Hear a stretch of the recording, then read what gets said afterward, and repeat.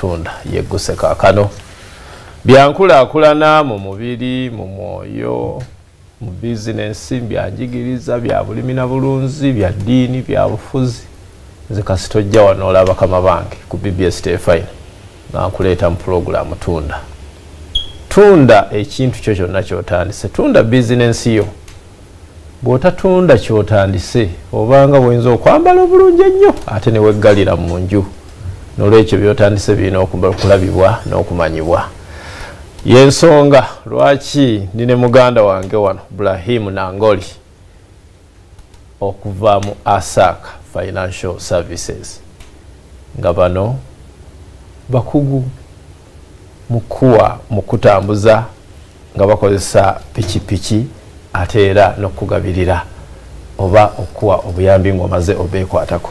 Ssebo mwami Nangoli nsaba obuuze ku bantu abatuuliza ba BBS mbalamusiza amanyi abampita Ibrahim Nangoli nkola ne Asaak nga sales manager mwe bali tuwagira kuba mwe abatufudde kituli yebase wow mukulu Nangoli nga bwe nagamba luli eno telefayina buli ddakiika eyitawo abantu bagyegattako kubanga ebaako ebyenkizo yes kaakati abaakatwegattako olunaku olwaleero oli lwasoose okuwulira ekigambo Asaak okuwulira Asaak Financial Services kaakati yongera ottaanye kikyabaatwala ekyategeera musangibwawo Asaak Asaak kitegeeza nti tukungulire wamu Asaak yes obuzibu nti osobola okinoonya mu Luganda nekikola ekikubula wangamba kiveeri naye kiveeri bakungu baffe eri abeeteeso emurimuri otyo awo mule mirembe amin Asaak tugaba pikipiki ku looni naye tetugaba za bwereere omuntu agamba nti Asaak yagambye ngaba pikipiki kasita otaddeko nti ku looni tugaba pikipiki bika byonna naye za looni tusangibwawa etabi lyaffe erikulu liri wano ekiwatule erisooka liri kumpi ne Wazalendo Sacco era oba otuse ku Wazalendo Sacco Asaak wesangibwa eyokubiri tuli ku Shell ku Foxwood Hotel kino ekikubo ekiva ku Shell nga kidda wa Kabaka kikonectinga ku Kyebanda oba ku haya national gundi wali ku ekipande kiriko National Higher Education yes ekyo obavilide ku side zeri tuli makatikati awo oba otuse ku Foxwood Hotel Asaak office yaffe eyokubiri awo wesangibwa era oba ogenza awo kwezo zonna osigala ofuna kyokola kyoyagala netubeere mukono awo ku Muza Plaza oba ogenda ku Muzigiti office yaffe endala eri awo era nazo zonna zibeera nzigule Ematuga ku Mabanda ku Natalia Mall office yaffe endala eri awo then netuna office endala ewakiso kati zino zonna zenjogerako eziri mu Kampala office ewakiso eri Wakiso mu town oba oli kudda akatale ka Pepsi office yaffe endala eri awo tutalaze eggwanga era twasembera wano ng'otugamba nti odda mu Eastern nabagamba nengane edda ewamu etteeso bo tewabafaako n'obuuka n'ojja e Kampala wano wonna Mukono Jjinja wonna Iganga iteeso waliyo office weeri era tesupiki weeziri abantu bavuga bulungi nnyo naye kati tulaba nti twagala tugaziya ensalo zaffe tuleme okuba obulanga ku BBS Masaka agambe nti njagala piki ate omugambe sikuwa Jjinja wakomawo Jjinja nga wagazi nasemba okumanya nga Jjinja muli mu kulongoosa kizimbe ne offices mwabiyimiriza wiki ewedde Jjinja nagiguddewo ate tuna omuntu mwami gwe twawadde piki Jjinja yafunye kizimbe kijjinja luguudo kya ati Jjinja oba kangambe nti mu bumpimpi oba nonya office ya Asaak nonya electoral commission weli mu Jjinja town yes Jjinja town electoral commission weli Asaak wesangibwa yes waffe Masaka ebuddu eri waffe Kalungu tetunimonna tufaako tujja kakati mukulu Ibrahim Nangoli yes oyogera ku pikipiki atenga bwogamba financial services bikwataganira wa kakati ekimu kiwulikikanga kya banka ate bw'oyogera ku pikipiki ne looni ebintu ebyo bisatu bikwataganira wa digi loan financial services kakati Asaak si yekola piki tulina abantu bangi nnyo nga ayagala ku yandibaddeko na piki nga ye naye nga tasobola agikola ki kugyetuusaako kati Asaak yajja okuyamba oyo alina obwetaavu bwa piki oba bitongole kebere bitongole kebere muvuzi wa boda kebere wa business kubanga tosobola kukwata capital yo wena wedduuka n'omugulamu piki kati ate ebintu binaavaawo kati Asaak yajja kugamba nti katukukwatire ssente tukugulire piki otusasule mpola mpola kyekyo kya financial services wekijira nti Asaak tekola piki naye Asaak ekuwa ssente n'ogula piki naye kati ntosobola okukwata ssente n'oziwa omuntu ndigenda ogule piki bwanaafulumira wano ku BBS okutuuka wali mu tawuni wabayi naye olumba olw'okwabya ziba zagenze obbi we yamugambye embaga etuuse yeetema tebatannawaayo ate awo ogenze wala waliwo okuzikolamu shopping wa Valentine kati Asaak mufye okuwa ssente ezo yegenda ku dduuka nekugulira piki gyosabye ekika kyosabye n'ekigula n'ekikukwasa gunotusasula mpola mpola yes akagambo looni we kaviirayo ne zino nga zitukutuku waliwo zino zendaba ezirina akatanda ezo zisomba nnyo ebyokunywa ezo bwe zityo nziraba nnyo ne mu butale kati tukutuku ali mu plan tubadde tunatandika kumugaba naye obwetaavu bw'abantu bwe buli batulaga nti nabo bakola ki babwagala so tuna plan y'okuleeta tukutuku nazo tutandika okukola ki okuziwa abazaagala naye mu kaseera kano tubadde tuli bukyali mu piki tukyali mu magula boda ezidelivering ezo tewali nti oba bokisa oba TVS simanya kiwaji simanyani zirina ebikaggwe gyoyagala Asaak ng'eyingirawo nga mutuula ku mmeeza yo ng'ekola ki gikusasulira nga gwosasulira mpola ali ku BBS Telefina ndi n'omukulu ono Ibrahim Nangoli okuva mu Asaak Financial Services ekigambo Asaak atugambe nti kiva eri etteeso kitegeeza okusaka si bwogambye okukungula ate nomanyi nkitaddemu ekyaffe ekyoluganda omuntu bwagenda okusaka ate naye amala n'akungula kitegeeza bw'omala okutegeera Asaak oba otandise okusaka gye bugenda mu maaso ng'okungula kituufu ng'oli mu Asaak Financial Services omuntu ati afuna atya piki branch ezo zoogeddeko tuzitegedde ani afuna piki nzija naki kakati abasookerwako kubanga kati sawa zino nze boda njitwalanga mulimu ate ntera kugamba abavuzi ba boda nti omulimu gwa boda gwe gukyasinga okubeera omulungi nti yegwe CEO yegwe director yegwe managing finance yegwe accountant buli kimu with time era gwe makanika waayo anti era ate kati abasinga bwe makanika so abasooka bwe ba boda abantu bangi bavuga piki naye bavuga z'abagagga navuga piki enkadde naye buli lunaku olina okutwala ka ssente mugagga wayagalira kutwala kintu kye ng'agikuggyako naye kati wano njagala omuntu afune piki avuge nga ye egweyo asigale nga akyali muki mugagga kuba kati gwa musalawo nzuka sawa 2 nkomawo sawa meka nkoze meka zenjagala yego wesalirawo nsevinzeeko meka amwasaaka mbawadde ezaabwe nzenterese meka mukyala naye mukoleddewo kaki so abo ababoda beetaaga ndagamuntu kyekintu ekisooka ndagamuntu nofunayo baluwa y'ekyalo wosula LC si eri gy'oviira mu kyalo ewammwe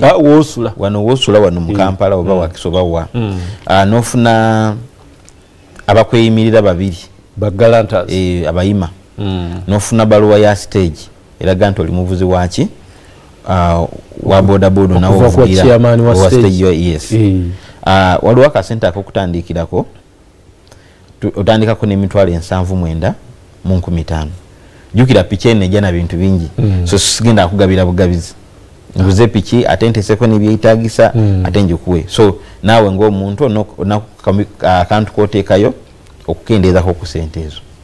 Emitwalo 7,915 abo ba boda kye beetaaga. Kati n'embeera n'eba business. Wa business eno okubanga enaawe ekola ki weesangibwe. Katugeze nnyina ntunda mata. Yes. Otunda mata naye gatundira wasi gatambuza. Kuba gwe omuntu atambula enkeera capital agwawo. Nekkula bw'eba eri station di wali. Wali gumanya nti waliwo ewagundi. Musanga wali. So business eno okuba weebeera onootulaga engeri gy'osaasanyamu ensimbi. Kubanga omuntu akola business ekintu yabeera akikoze eki akimanyi. So tulina okutegeera engeri gy'osaasanyamu ensimbi zo. Then ekirala onootuwaako ekiraga nti ssente oterekako waliwo okubanga olina business nenga z'okola zezikola ki zezigenda. So tulina okukebera ku ekyo. Then omuntu naye anootukola ki anootuwa ndagamuntu ye anootuwa bamweyimirira kati owa business atandisayo kakadde kamu owa business.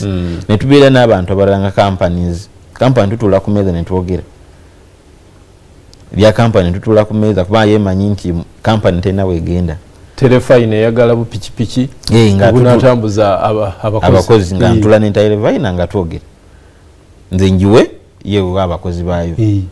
Kati nkera omukozi waaba agamba nti avudde mu telefine ye yasalawo kubanga yemanyi nti loan Asaaka yesasula si mukozi yakola ki yasasula. So tunaka abantu bangi abakola mu Jumia abakola bo bona tubakola ki tuba wa piki. Then otunulira basalary earners era still bayitira mu ki bayitira mu companies. Wow. Oli ku BBS Telefine program tunda ndine Ibrahim Nangoli okuva mu Asaak Financial Services. Bano bakugulira piki. Golonda piki kijoyagala. Oba zino ez'amasappe oba eyokola emirimu n'okolagana nabo ne bagikusasulira. Kati gwe n'oba ng'osasula kalooni ako ng'osasula mu Asaaka. Muwa bbanga ki? Looni etandika ku bbanga ki?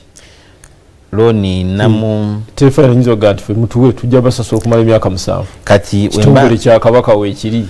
Wemba nvudde ku myaka 2.5 okudda wansi gwasalawo osobola gamba nti njagala emyezi 6 mwaka gumu naye nze njagamba nti nawo nkoma wano kati nze nkoma ku myaka 2.5 kubanga twagenze kukitunuliramu nti abantu abavuzi abasinga omuwanika ssente ez'okukomyawo buli week family yeetagenda agikola ki ogirabirira. So twateesewo embeera okulaba nti omuntu asobola kuvuga n'asasula looni family n'agiwa ekyetaagisa ate n'aplaningira mu maaso ge gakola ki gagendamu myaka 2.5. Yes, myaka 2.5. Naye bisigadde gweweesalirawo kubanga tulina ensasula ya mirundi mingi naye gweweesalirawo. Yes. Atulaba ku Telefine ensonga ajagadde nnyo. Yes. Waali ero saamuliraanye. Waali we wali ne business ye ekyokulabirako hardware. Yes. Kumpi waali Kinyana Mpindi wali stage. Abamweyimirira abalina. Mukulu Nangoli wakava bwoti wano. Ogenda okutuuka bwoti ekiwatule nga munne wa boda yamuleesedde ati nkulabe ku Telefine nenga nti konsange ku office. Baluwa yino ndaga muntu yino abayima babano nabo mbaleso balabeko n'ebiboogerako piki abagifuna ddi singa leero ateeka ya application ku mali. Kakati Asaaka ye company ekyasinga okugaba piki mu kiseera kyotasuubidde. Ku Mande leero ugenda okuzibangaza byonna mbibaza. Oboze leero Mande. N'ebitabo byammwe nkolera business. Wiiki eno olwokutaano ovuga. Wiiki eno olwokutaano. Oboze enkya. Wiiki eno olwokutaano ovuga piki. Oboze olwokusatu. Wiiki eno olwokutaano okola ki? Mu bumpimpi nti looni yange emala nnaku 5. Wemba nteeseeko nti oli aze lwakutaano aze lwakuna. Abo bombanya nti bagenda wiiki ejja lwakuna. Kubanga nja kuva ewaffe Masaka eri ekalungu eri ebuseke ebbaala nze nzije n'ebikola byonna noonyeewo okusula ennaku 2 nze nzirayo ne piki oddayo nayo.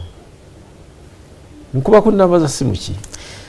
Kakati namba za simu eziriwo tulina 0750 55 66 sorry 750445566 iyi namba yafu.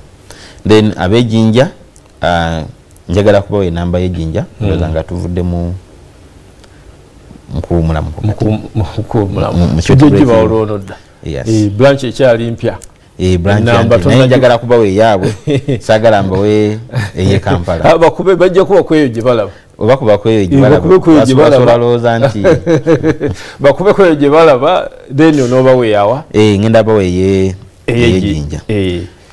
Kaakati nga tunaatera okufundikira Asaak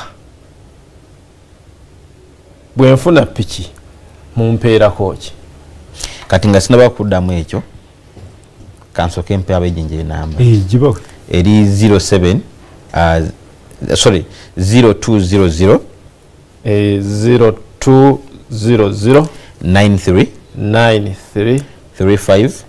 35 iyi namba y'ejinja eri toll free tesala sente zonna tesala 0200 93 35 again. Yes. Yeyo. So abejinja temutawana kuba Kampala. Mwebya mu bigwereyo. Yes. Ate ne bwaba kubye Kampala. Era ngo omulagi. Era nsigala nkola ki. Piki njifunye mu mpeera kochi. Kakati piki zafu. Tetumala kuwa piki. Ekisookera ddala ndio mubuzi wa Asaak ombanku wadde piki novuga myezi mukaga nolabanga embeera piki etandise kubeeramu ko bikutawanya. Asaak ekuwa kintu kye tuyita soft loan. Soft loan eyo eva ku mitwalo 10 mpaka ku mitwalo 5. Sente ezo twaziteekawo okulaba either zikuyambako mu kulabirira family nti ofunyemo emergency oba okukanika piki yo.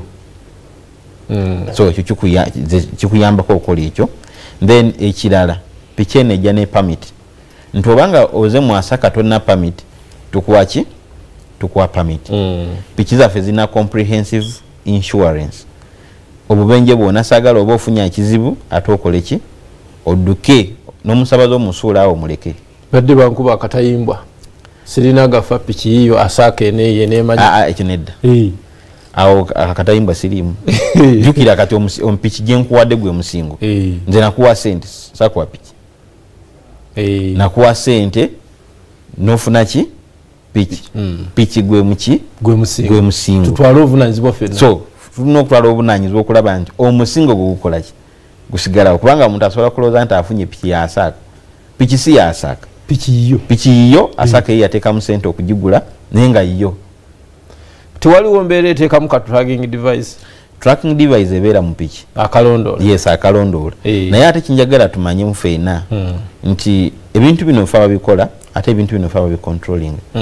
So okwekuuma kutandika naawe olabye eggwanga nonna security yabika byonna naye okwekuuma kutandika naawe ng'omuntu ng'obukulembeze obutandikira mu maka. Yes. Ogakulema tonenya webweru ntakukolema. Tonenya muzeeyi tuyambe. Mukyala wange annemye. Ate akuyambe ki? Mukyala wange annemye president jangu nnyambe. Yalina bingi byakola. Kakati olina akataleke ka mu ddakiika nga 2. Akatereke kakali. Njagala oyogere ku bya Asaak.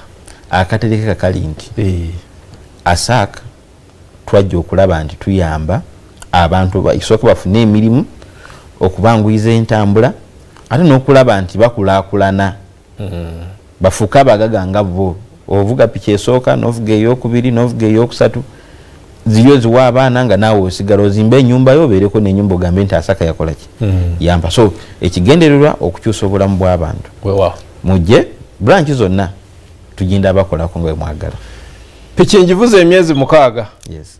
Mbikoye njala gitunda nze ngende mu Bwakadaama kyekiddirira kati eteeka erifuga emisingo kiri nti oba ogenda kutunda omusingo nze njikoye soko malirize loan.